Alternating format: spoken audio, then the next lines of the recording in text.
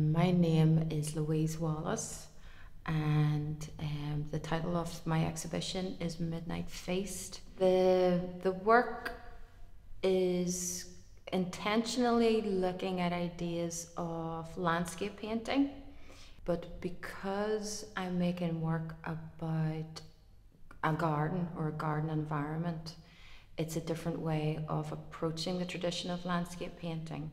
So whereas art history would have the tradition of landscape painting as something that's epic, and the notion of the grand tour, for instance, and what I'm much more interested in is a subversive feminine presence. So something that's about sensuality, something that's about desire, something that's about a much more kind of joyful, almost kind of an ecstatic relationship with a place and land, and as I say, like playfully subverts what would otherwise be a very strong tradition through landscape painting.